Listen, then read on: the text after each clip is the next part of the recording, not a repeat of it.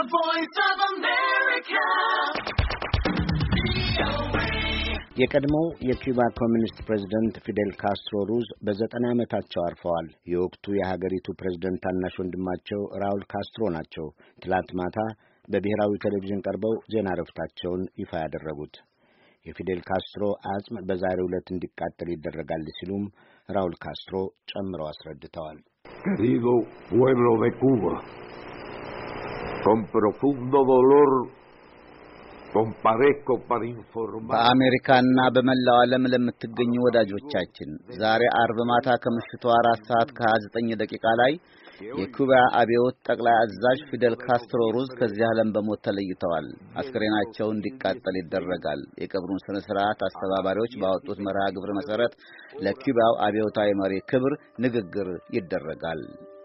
ፊደል ካስትሮ ሩዝ ናቸው እንደ አውሮፓውያን ዘመን አቆጣጠር በ1959 ዓመተ ምህረት የወቅቱን ተመራጭ ፕሬዝዳንት ባቲስታን ከስልጣን ለማውረድ የተካሄደውን የኩባን አብዮት መርተው ኩባን በምዕራቡ ዓለም የመጀመሪያዋ ኮሚኒስት ሀገር ያደረጉ።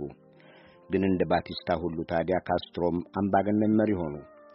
የአብዮቱ መሪ በድል ሃቫና ሲገቡም በ10 ሺዎች የመልካም አቀባበል ሲያደርጉላቸው ሌሎች ብዙ ሺዎች ደግሞ የእርሳቸውን የፖሊስ አገዛዝ ሸሽተው ተሰደዱ።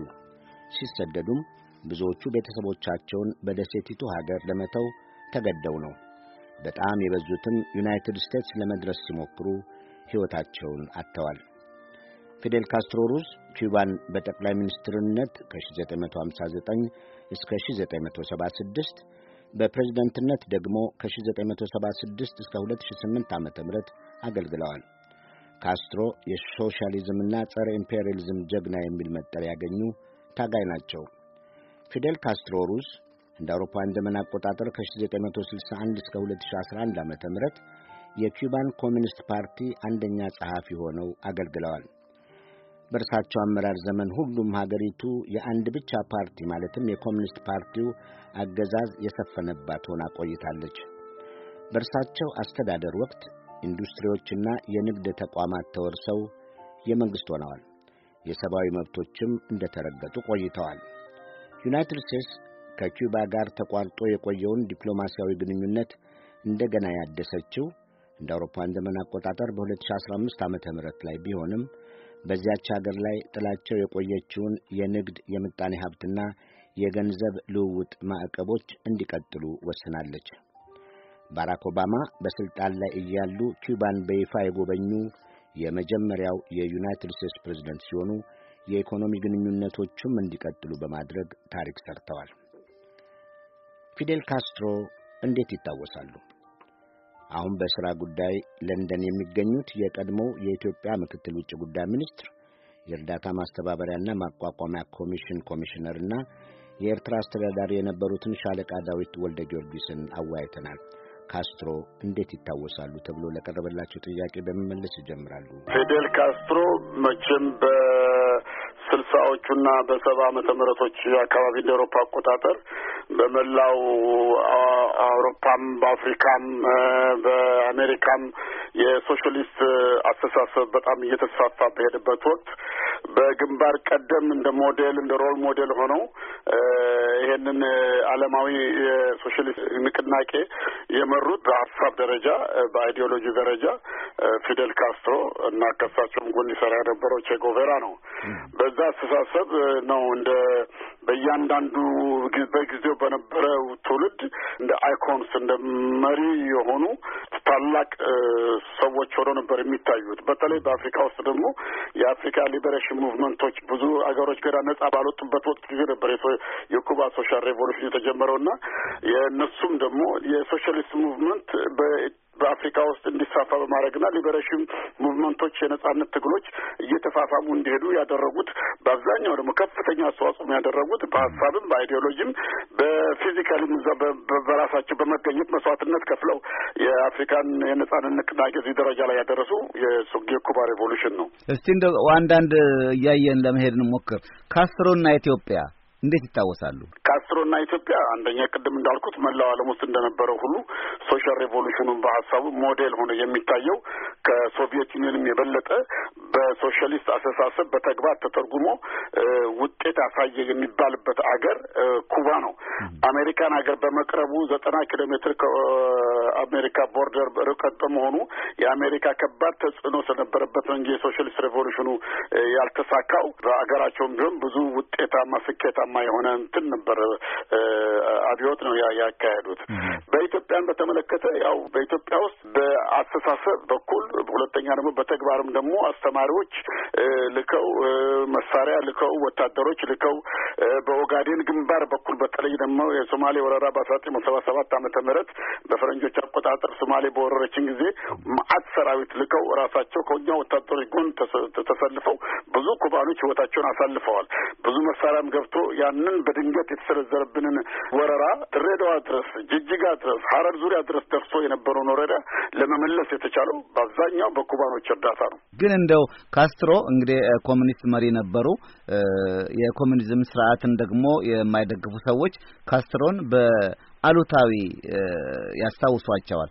ምን አሉታዊ ገጽታ ማንሳት ይቻላል? በኢትዮጵያም ሆነ በሶማሊያ በጠቅላላ በአፍሪካ ካስትሮን ስናስብ በአፍራሽነት በአፍሪካ ውስጥ ማንም ሀገር የኩባ ኢንቮልቭመንት ከኩባ ጋር መልካም ስራ ነው እንጂ የሚታወሰው በምንም ነገር የኩባ አብዮትና የኩባ እርዳታ ሌላ አይነት ውጤት መጥፎ ውጤት ያመጣበት ምሳሌም ሊጠቀስ የሚችልም ሀገርም የለም።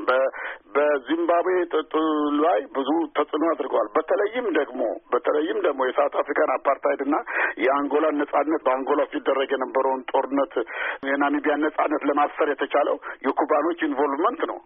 ኩባኖቹ እዛ በመገኘታቸውና የነሱም ከአንጎላ ከናሚቢያ ጎን ጋር ከባድ ውጊያ አካሄደው ከአንጎላዎች ጋር የሳቪምቢን ጦር ለመዋጋት ያደረጉት ትልቅ መስዋዕትነት ነው የአንጎላን ነጻነት መጨረሻ ላይ ለማስፈር የተቻለው። በሳሞራ ማሼል ጋር በጎን በመስራታቸው ከፍሬሊሞ ጋር ከባድ እርዳታ አድርገው ወታደር እያሰለጠኑ በወታደርም እዛ ሀገራቸው ገብቶ ከፍሬሊሞ ጎን ተሰልፈው በመዋጋታቸው የሞዛምቢክ ነጻነትን ለማብሰር ተችሏል። ስለዚህ ይሄን በመሳሰለ ረገድ አስተዋጽኦአቸው ከሰፊ ነው። ወታደራዊ ብቻ ደግሞ አይደለም። ብዙ ጊዜ ዶክተሮች ብዙ በሕክምና ኩባ በጣም የላቀ ሀገር ነው። ከዓለም ማንም የሚወዳደረው የለም በትምህርትና በሕክምና። በዚህ ረገድ በሕክምና ዶክተሮች እየላኩ አስተማሪዎች እየላኩ በብዙ መልክ ነው አስተዋጽኦአቸው። በወታደርነት ብቻ አይደለም ነበር ማለት ነው። በአሉታዊ ወይም በአፍራሽነት የሚታወስ የላቸውም ነው የሚሉኝ ሻለቃ? በእኔ በኩል ነገር ግን ሲተረጉም በጠቅላላው በቸስ የሶሻሊስት ሬቮሉሽኑን በእርማት ካላየነው በስተቀር አረምን ካልተቀበልነው በስተቀር የሶሻሊስት ሬቮሉሽን በጠቅላላው ኦፕሬሲቭ ነው። አሁን በኢትዮጵያ ውስጥ ሲተረጎም ዲክታተር ነው የፈጠረው፣ አምባገነን መንግስት ነው የፈጠረው፣ አፍራሽ ነው፣ በጠቅላላው አፍራሽ ነው። ነገር ግን ኩባ ውስጥ ስናይ በአሜሪካ መልክ ተረጎመ፣ ዴሞክራሲ በተለየ መልኩ ከተረጎመ በኩባ ውስጥም ኦፕሬሲቭ ነበር፣ ጨቋኝ ነበረ። ሀሳብን በግልጽ የመግለጽ ከባድ ተጽዕኖ አለ። በዚህ አንጻር አፍራሽ ባህሪ ያለው ማለት ይቻላል። ግን ከኩባ የበለጠ ግን ኩባ በሀገራቸው ትንሽ የተሻለ ነጻነት አላቸው። ኢትዮጵያ ከነበረው የበለጠ ኢትዮጵያ ውስጥ የነበረው በጣም አፍራሽ ነበረ፣ በጣም ጨቋኝ ነበረ። ዋናው ዓላማ ለህዝብ የሶሻሊስት ሬቮሉሽኑን መስራሃት ሀሳብ ወደ ህዝብ እንዲደርስና የህዝብን እኩልነት ለማስፈን ሳይሆን የአንድን ሰው እና የተወሰኑ ሰዎችን አምባገነንነት ለማጽናት ለማጠናከር የተደረገ ጥረት ነበር የኢትዮጵያ አብዮት የሆነው መጨረሻ ላይ። በዛ በኩሉ በጣም መጥፎ ነበር። በአጠቃላይ አነጋገር ፊደል ካስትሮ እንግዲህ አምባገነን ይሄ ዲክቴተር ከሚባሉ መሪ አንዱ ናቸው፣ የታወቀ ነው። ህዝባቸው ደግሞ በጣም እንደሚወዳቸው እናውቃለን፣ እናነባለን። ነገር ግን እንደው በዚህ ረገድ በጣም መጥፎ ናቸው ተብለው የሚታወሱበትን ነገር እርስዎ ምናልባት በግል ያውቋቸዋል ብዬ አስባለሁ። ለምን በኢትዮጵያ እርስዎም በከፍተኛ ስልጣን ላይ በነበሩበት ጊዜ እዛም ሀገር የልኡካን ቡድን መርተው እንደሄዱ አውቃለሁ። እና ይሄን ምን ያህል ነው እንደው እርስዎ በቅርብ የሚያውቋቸውና ከዛ አንጻር እስቲ ህይወታቸውን ይገምግሙልኝ። እዚህ ላይ በጣም መጥፎ ባህሪ ነበራቸው፣ እዚህ ላይ በጣም እንደው ጥሩ አልነበረም የሚሉትን። ፊደል ካስትሮ የህዝብ ሰው ናቸው። አምባገነንነታቸው በተለየ ጎልቶ የሚታይ ነገር አለ። ሞር የህዝብ ሰው ናቸው፣ የበለጠ የህዝብ ሰው ናቸው። ለምሳሌ አንድ ጊዜ ዴሊጌሽን ይዤ እነ ዶክተር አለሙ የተወሰኑ ሰዎችን ይዤ ኩባ መልእክት ለማድረስ ሄድኩኝ እና እዛ ሄደን አንድ ጌስታውስ እንግዳ መቀበያ ቤት አሳረፉንና በማግስቱ እሳቸው ጋር ለመቅረብ ተዘጋጁ ተብለን መልእክታችን ይዘን ወደ እሳቸው ጋር ለመሄድ እንትን ስንል በድንገት ሳናቀው እኛ ያረፍንበት ክፍል ውስጥ መጡ። ራሳቸው መጡ። ቢተጆይ እንደምን አላችሁ? ደህና ናችሁ? ታዲያ እዚህ እንደ ያሳረፏቸው ቁጭ ብለው ሻይ ጋብዘኝ እስቲ ብለው እዛ አስተነገጡን። እንደዛ ቁጭ ብለው ከኛ ጋር ያረፍንበት የእንግዳ መቀበያ ቦታ መጥተው አነጋግረውን ሄዱ። እንደዚህ ያሉ ሰው ናቸው። ሌላ በጨዋታ አካባቢ በመዝናናትም አካባቢ ከህዝቡ ጋር አብረው ሲጫወቱ ሲናገሩት ያለ የህዝብ ሰው ናቸው።